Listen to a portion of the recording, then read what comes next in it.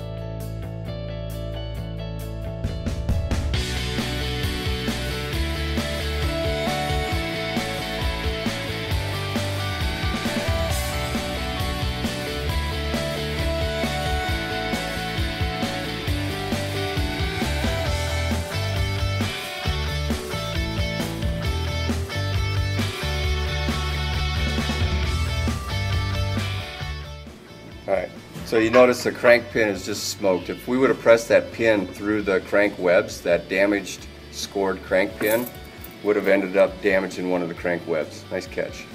Flip it to the inside of the crankshaft. So you can notice a lot of heat got built up in there. We'll closely inspect that crank web, make sure that that machine surface is going to be doable for the thrust washers. Lionel's showing you thrust washers there. They were extremely worn as well.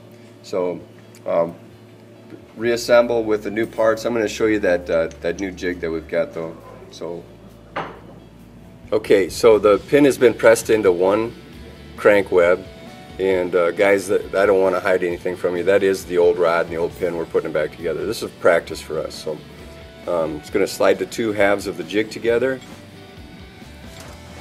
and then line up the holes for each crank web for that bottom end the big pin.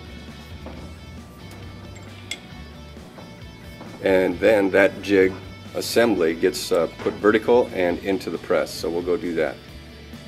Okay, noteworthy here is see the press here. The crank pin goes directly below,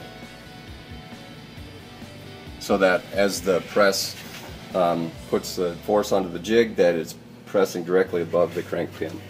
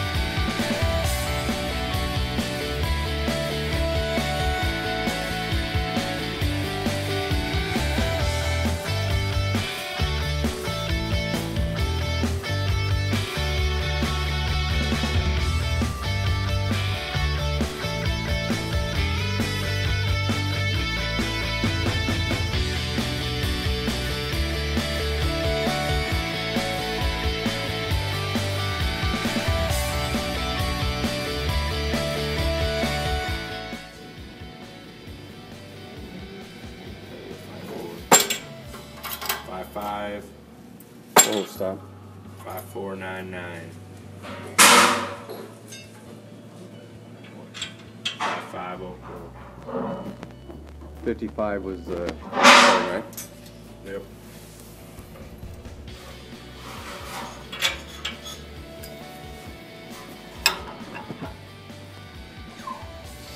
Okay, the next step that the guys are going to do is make sure that the crank webs are the same distance apart. So what we found is that the jig gets it awfully close, but it's still off a little bit.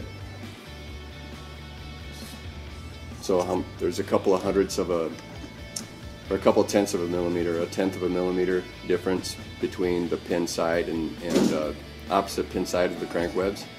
So they'll get that set, and then we'll be able to true the crank.